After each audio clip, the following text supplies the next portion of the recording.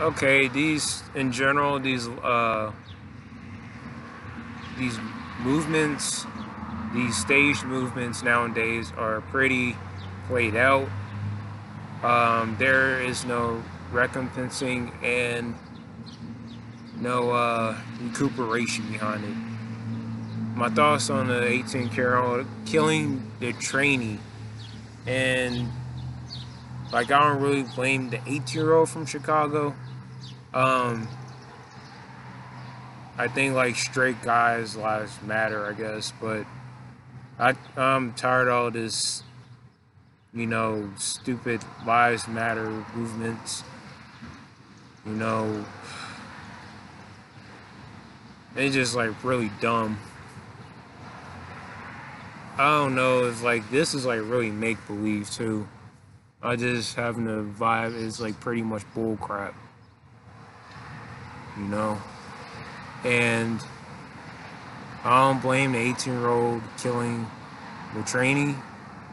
He has every right to be infuriated. Um, like this is actually what happens when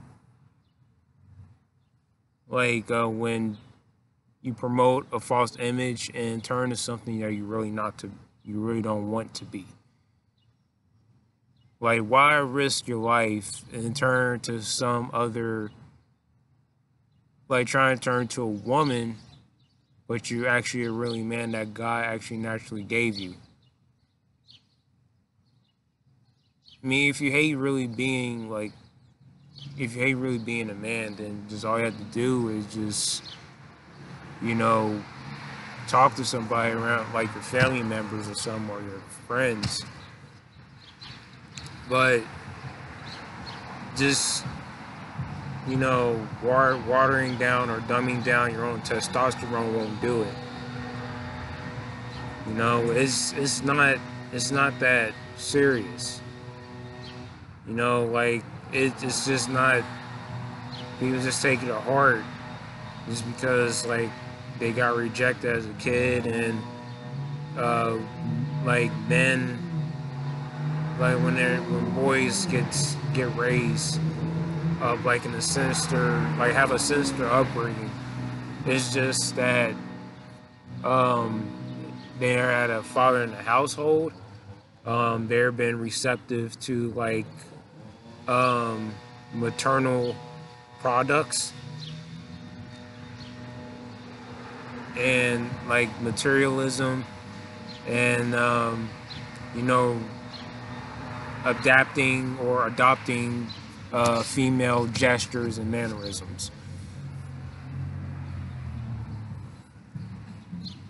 I mean, again, like it's just not it's not that deep. Like people just like put their life on the line just to be a trainee, and like this is actually what happens when you try to be something that you're not.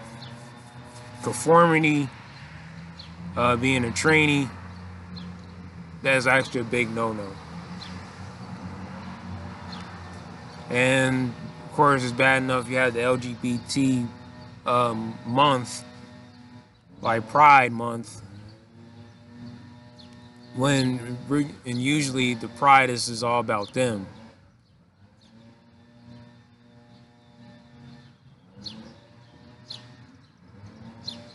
I really despise, you know, what's that? I just really despise what people do. Um, there's a guy who was holding like a Black Lives Matter cardboard box, uh, like the kid was actually like a baby, man. Like he literally just got fresh out of high school, um, I believe, and he just like he was just trying to like get to know the person, but like it was just number like the Brian game 2.0. But nobody's not playing Forrest Whitaker.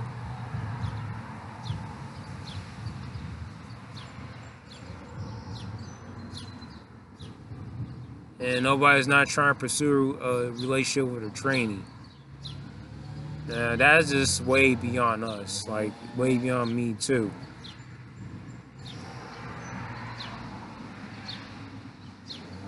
You know, if you're gonna like cut your dick off and, you know, just wanna like emasculate, like self-emasculate yourself and tone down your testosterone, then what was the point of you living anyway? This is why like these movements are a laughing stock. That's what's in common. They're just a laughing stock, and there's nothing,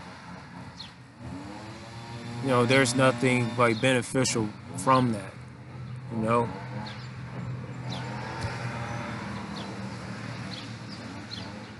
You know, do you actually want to like become something that you're not? You want to become a transgender, lesbian? Well, cut out the lesbian stuff. But do you actually want to be gay because you get rejected by women so much?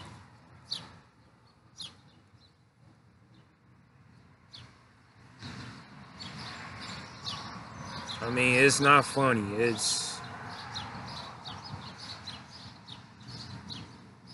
I mean, the transgender just usually put, you know, his life on the line like that. I mean, nobody's not putting a gun to his head and like telling him to be a transgender. I mean, I don't blame him. Like, if I was in his shoes, I'll be traumatized as well. I mean, I'm not experienced with guns, to tell you the truth, but yeah, like I'll discontinue that, like that mutual relationship. I just had to discontinue it. Yeah, I don't blame him. Like it's rare that you have straight guys that are like being direct, and you know, they don't want like a gay relationship or like a same gender relationship. They don't roll like that. And that's why like the politics are pressing, keep like objectifying and keep pushing this agenda with the transgender movement, and all transgender lives matter, which it does not matter, because you know, it's like, why do their lives matter, as a matter of fact?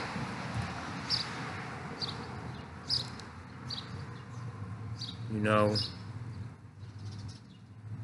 they've been bullied in high school, bound to really committed to suicide and stuff, or having like a really bad father or a fatherless home.